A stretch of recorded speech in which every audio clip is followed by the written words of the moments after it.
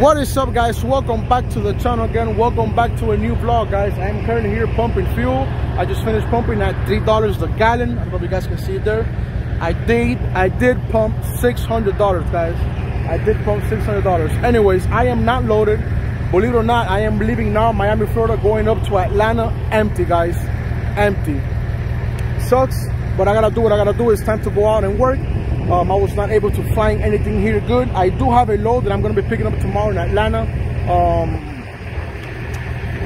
at 6 p.m. guys. I am leaving today so I can get ahead of time, so I can make it there tomorrow before 6, so I can rest, you know, take my 10-hour break, and then, you know, continue my trip after I get on load. I'm supposed to deliver this load in San Antonio, Texas, Friday at like around 9 in the morning. Tomorrow's Wednesday. I'm supposed to deliver this load Friday, like around 9 in the morning. I should have plenty of time.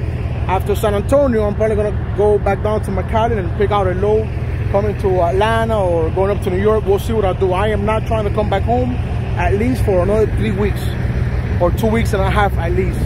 The reason for that is because it's so slow down here in Miami that I don't want to come back home and then not have anything to leave again. So nothing, guys. Well, as I said, I hope you guys are doing good, and let's start this vlog.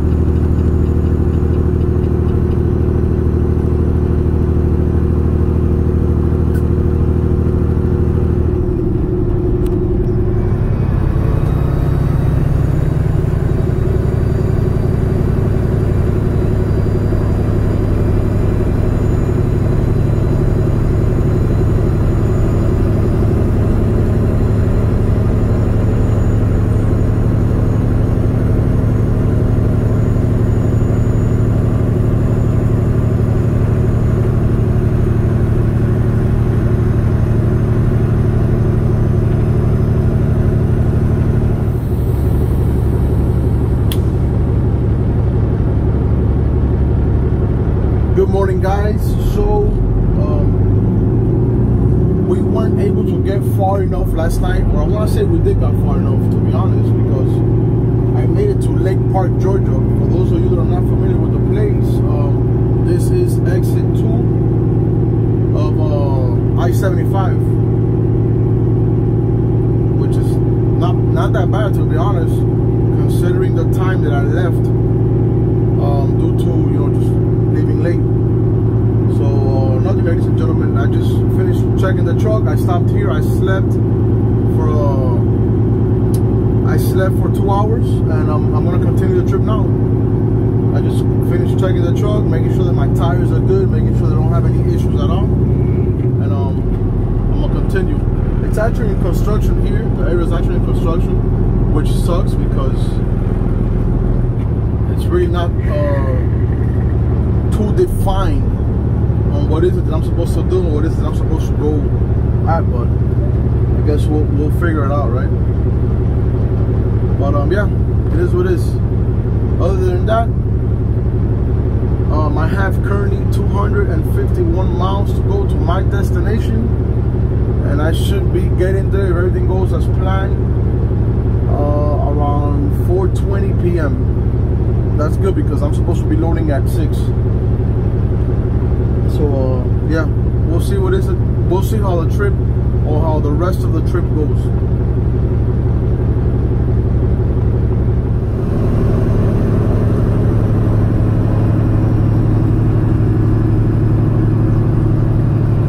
That classic boy.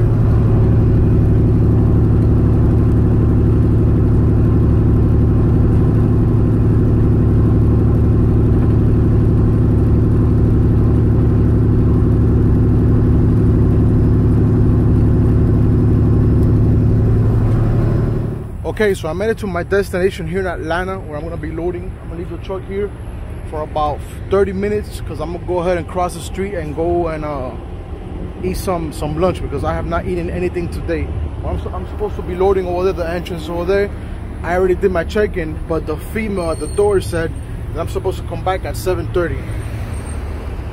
I don't know why.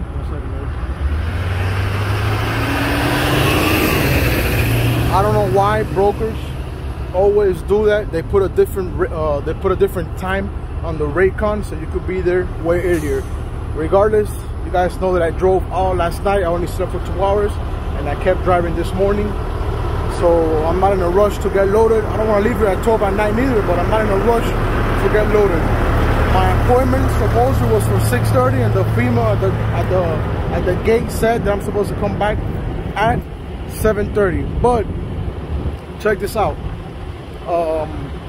The best part of the load is that supposedly this was a dry load, and she's telling me to come back with my trailer set at 65 degrees. What do you guys think about that? Now I gotta call a broker and let him know that it's not a dry load, that it's actually a reefer load, because he has to pay me more for that. You know, dry loads, usually you can charge a little less, but when it's a reefer load, you gotta charge some more. So nothing, guys. With all that said, let's go have some lunch and let's continue to wait, and let's see how long it takes them to load me once I go in and I park. What type of shit is this? Waffle House is closed. Limited hours. Open 7 a.m. to 2 p.m. What the hell? Damn, for real? I gotta have some McDonald's? Oh man. Oh well, I guess I have to have a salad. Just got out of McDonald's. Freaking sucks. They didn't have Waffle House was closed. McDonald's didn't have any salad due to COVID. I don't understand what the salad have to do with COVID, but that was part of their deal. Hey, but I did get a strawberry lemonade, right? Check out the cutie waiting on me.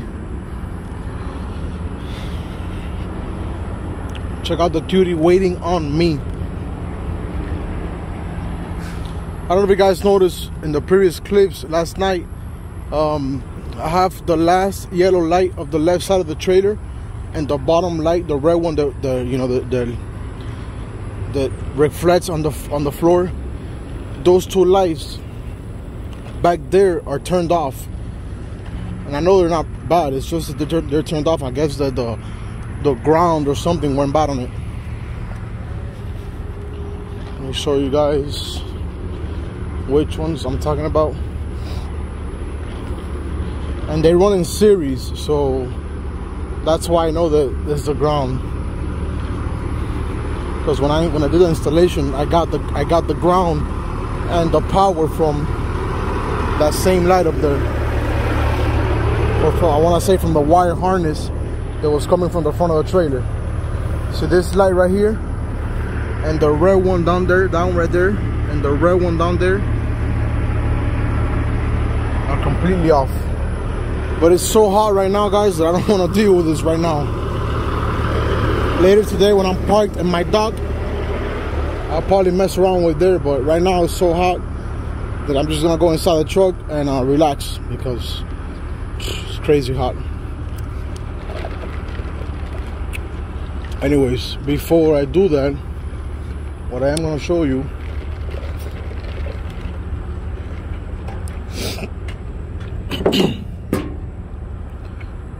so you guys can see now in the daytime how the motor is looking. Motor has 4,500 miles on it right now after the rebuild. Open. Damn, it's super hot.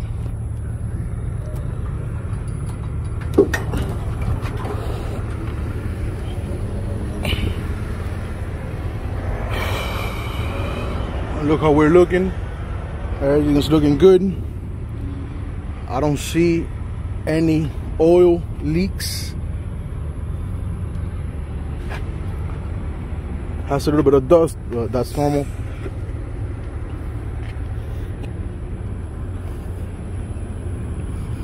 But other than that, let's see how this side is looking. This side is looking good too.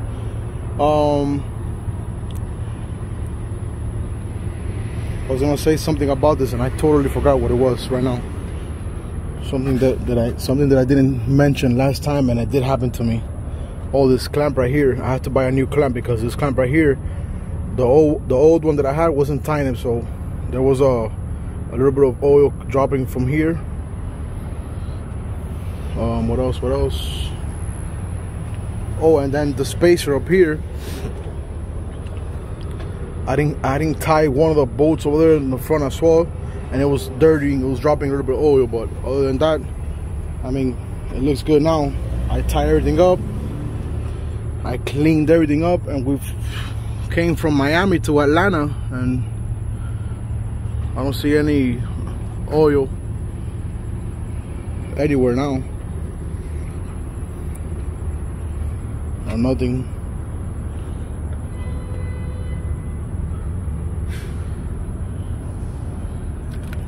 Maybe I should tie this right here. I'm not sure.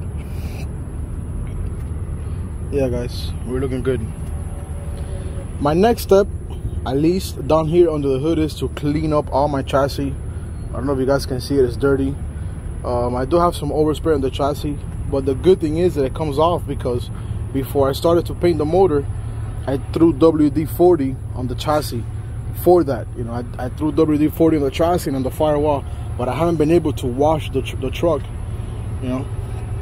So I still have to get on that side 2 brand new of these, because the ones that are orange, they look disgusting, super horrible. I have to get 2 brand new for the other side. I went looking for them one time, but they didn't have them. See, super nasty, super ugly. Those are old. I need to change them out. What else? I want to paint that tube up there. I think I told you guys I want to paint that tube up there. I don't know if I should paint it black or if I should paint it yellow like the motor. And if I do paint that black, then I'm gonna paint this as well black, and then this one as well black. Let me know if you guys rather me have this yellow or if you want me to have that black. I seen it black, and black looks real nice. When everything is cleaned up, right now it's all dirty, but when everything is cleaned up, it looks real good. Oh, if you guys follow me on Instagram, you guys will know that I changed out the seal. Let me see how it's looking in here. Everything is looking clean, everything is looking good. Yeah, I changed out the seal on the bearings. Now that I was home, I did that. I changed out the seal was leaking. That's about it, guys. See, I don't know if you guys can see a little bit of the oil spray right here. All that comes off. I just haven't been able to wash the truck, and once I wash it, if it still doesn't come off, then I'll just paint it. But I want to paint all that and maybe paint the back of the chassis as well. See how my chassis is looking ugly? Gotta paint that, make sure that looks nice too.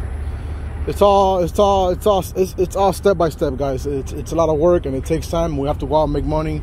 We have to go out, make money. We have to be home, spend time with our family as well. You guys know that I do have a baby in the way, so I have to divide myself in a lot of different, you know, I have to divide myself in a lot of pieces. Anyways, we're looking good here. Let me close this hood because I'm already sweaty. And let me turn on this truck and go inside and just wait for my appointment time so I can go inside and park my truck.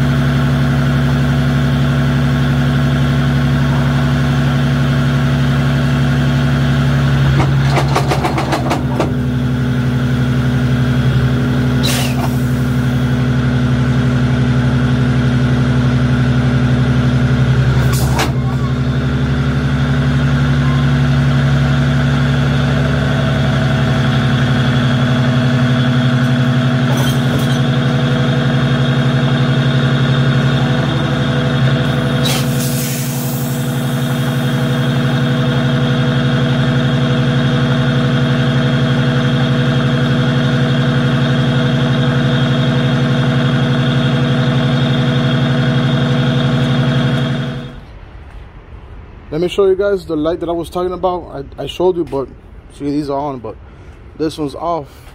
And then the red light that I have down there is off as well. It's only one dot. Usually when lights do that, it's because there's a ground somewhere around that it's not good at all.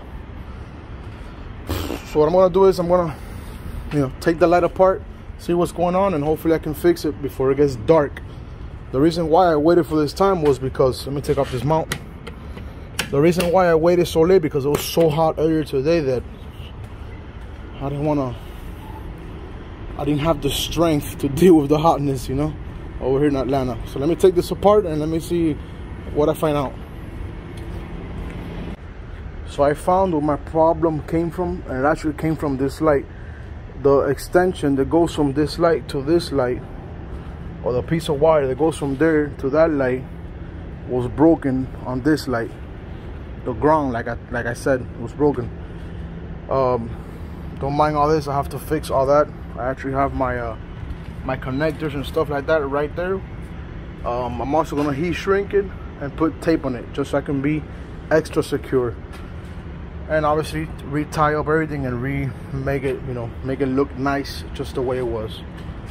But other than that, thank God I found my problem. It was an easy fix. Let me just get it fixed, and that's it, guys. We're gonna be having some lights again, or at least all of our lights again. Okay, so light is all set. The one that lights up the floor is good to go as well.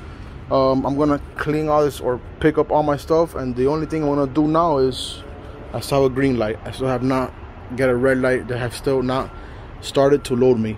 I'm gonna get a rag and I'm gonna get some water. I'm gonna wipe down all the lights that that are facing down to the floor, because even when I wash the truck, they don't wash those lights down there. So I'm gonna take the time and I'm gonna clean them up so they can shine more and look a lot better in the floor. But other than that, there you go, ladies and gentlemen.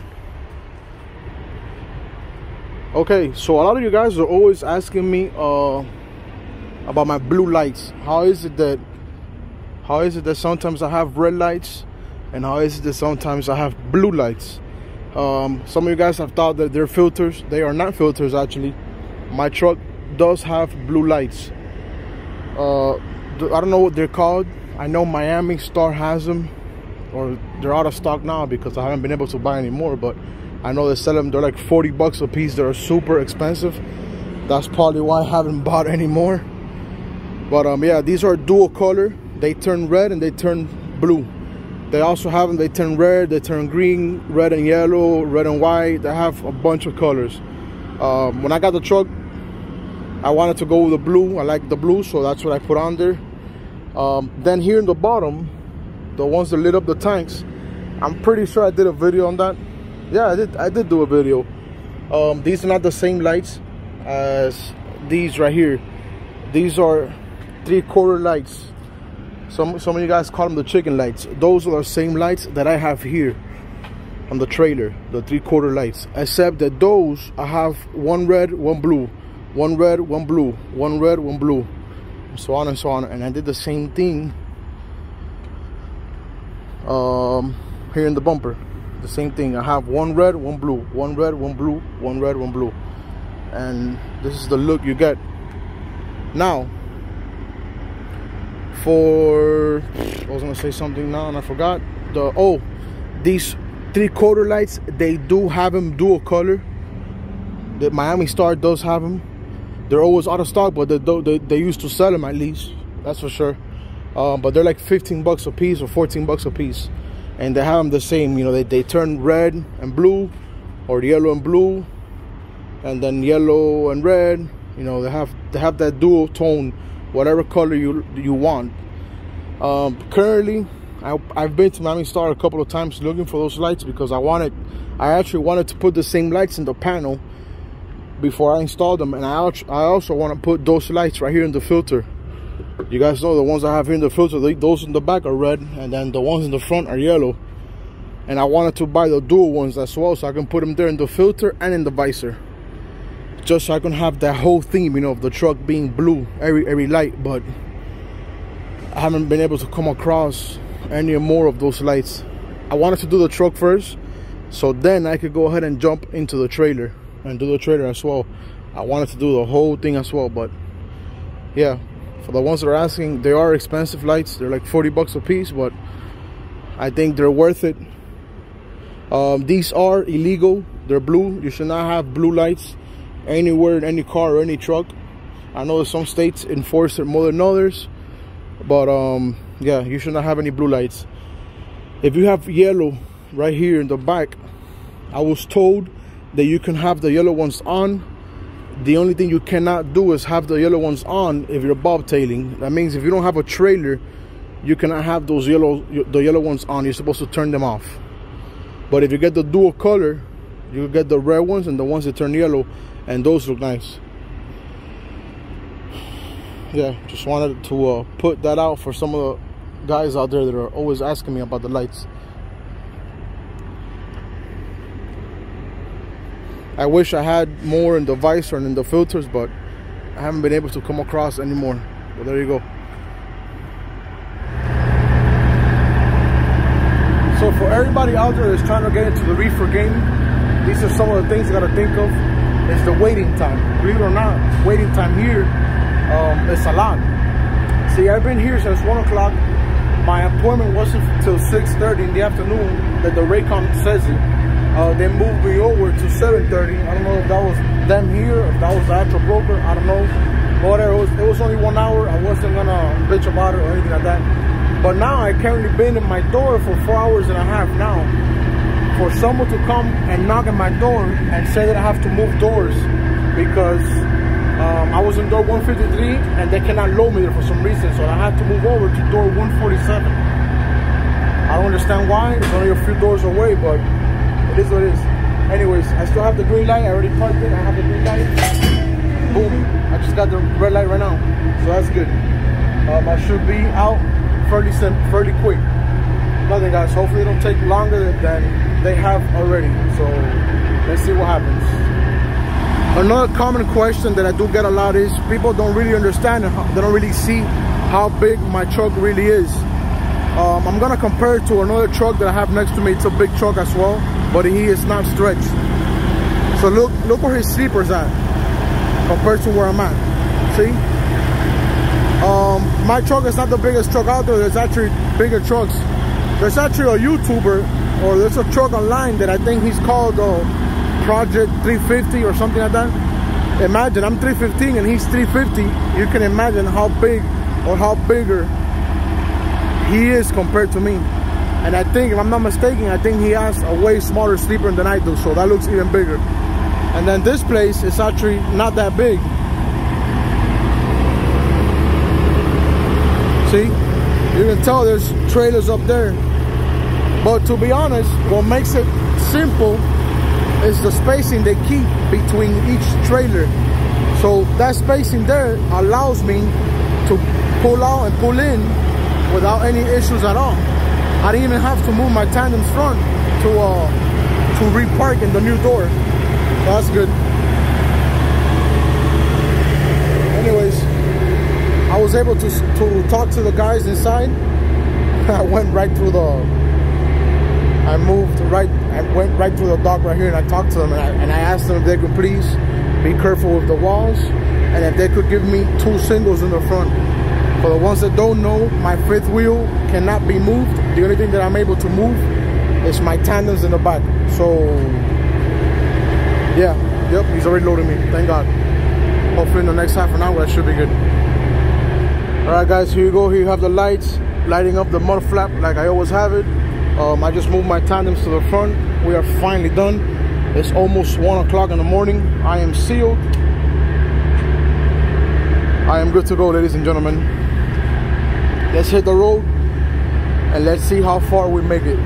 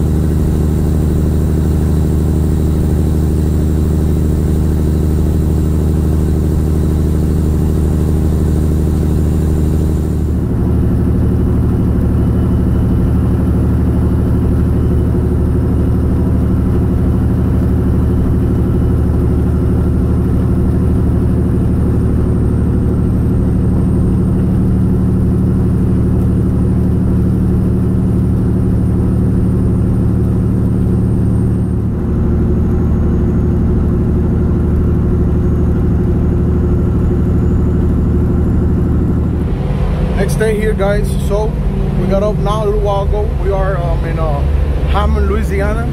I got here actually at 7 in the morning. It's like, I don't even know what time it is now. I actually think I overslept. Anyways, it is what it is. I have currently 497 miles to go to my destination. That's around, I want to say 8 hours non-stop. I'm supposed to deliver tomorrow by 9:30 a.m. I have plenty of time. I can even sleep. There is no appointment. It's just first come, first serve. I have to like 8 o'clock in the afternoon to deliver. I am not trying to do it. I'm trying to go ahead and deliver early so I can head out from San Antonio down to McAllen. Hopefully I can load up tomorrow, Friday as well, in McAllen going to New York. But we'll see. I don't have nothing yet. Tomorrow I'm gonna start looking once I'm done unloading. With all that said, yeah, I just finished doing my pre-trip inspection. Nothing, guys. I had lunch already as well. And all I can say is let's start pushing miles to the back.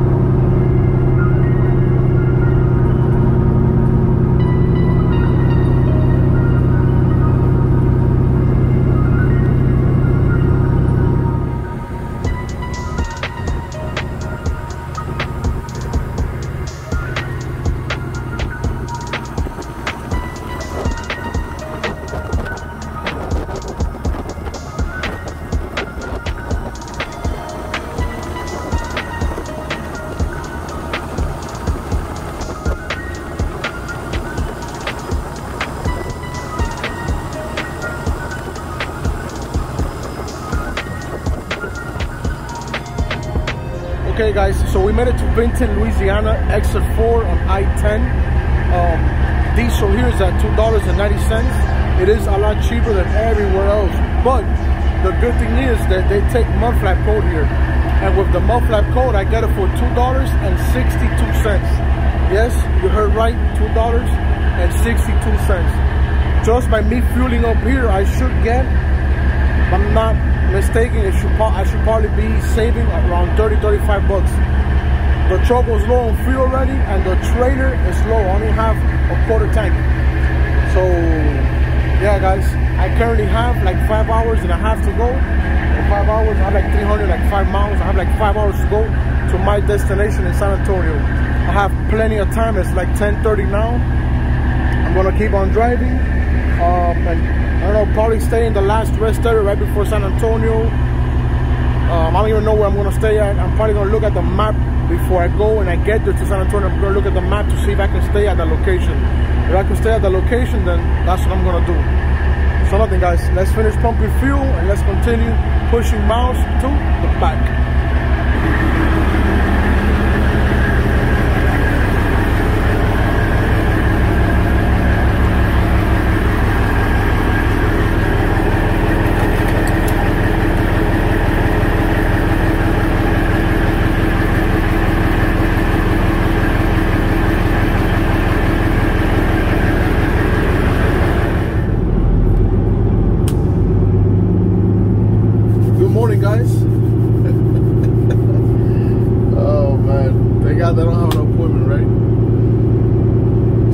driving last night and I stopped at mile 661 going west on I-10.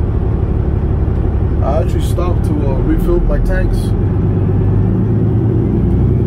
because diesel is cheaper here, so I like to always refill them so I can have, you know, also I don't have to pump, also that I do have to pump less whenever I go to a place that has it more expensive or whatever, you know, just me. And the least thing I did was pump fuel last night when I got here. I told myself I was going to sleep for an hour and a half, and I ended up sleeping for 5 hours. Anyways, we're literally 115 miles away from our destination. I'm gonna get there around 9:35 in the morning, which is still good because my appointment in reality was for 9:30. Well, you know what? I don't have an appointment. I'm supposed to be there by 9:30, but I have all the way till 8 p.m. to deliver. So I want to get there a little before. I want to try to get there and deliver as soon as possible, so I can go ahead and leave to McAllen, Texas.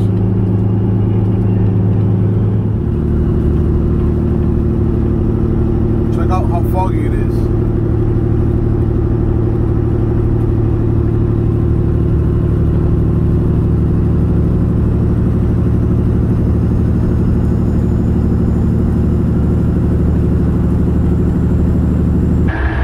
Finally made it to my destination here in San Antonio.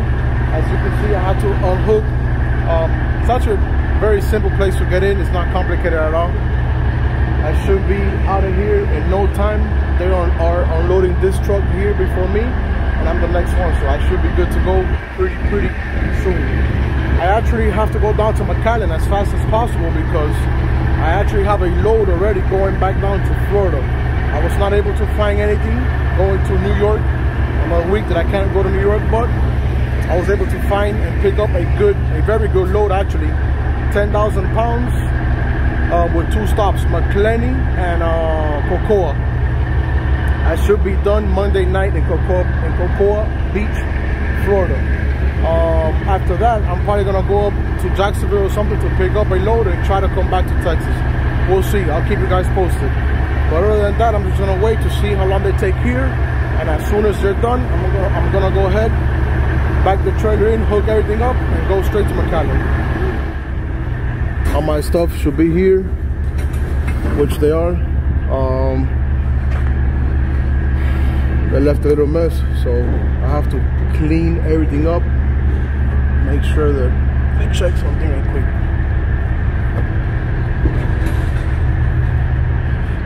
Make sure that everything is clean before I pick up my next load. See? Check out. See that right there? That means that they dragged the pallets on the wall. Could have been now when they were unloading, or could have been when it was being loaded. This is why I want to get the skid plates. These are skid plates, but these are not as strong. I want to get the aluminum skid plates, 24-inch high, and then I also want to get the E-tracks on it, so I can, you know, manage 2.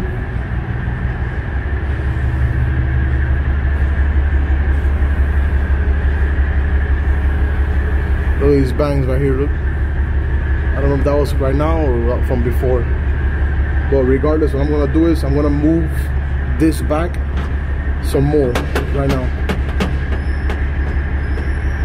and eventually whenever I go ahead and I do my E-tracks, I'm gonna tell them to put a piece like that down there and a piece like that up there as well, so I can have 3 bars like that. Boom. One on top, one on the bottom, and one in the middle. All right guys, I'm done. Let me clean this up and let's go to San Antonio. let's go back down to McAllen and get our load going back to Florida. Okay guys, so I finally made it to my destination where I'm gonna be loading my new load going back down to Florida.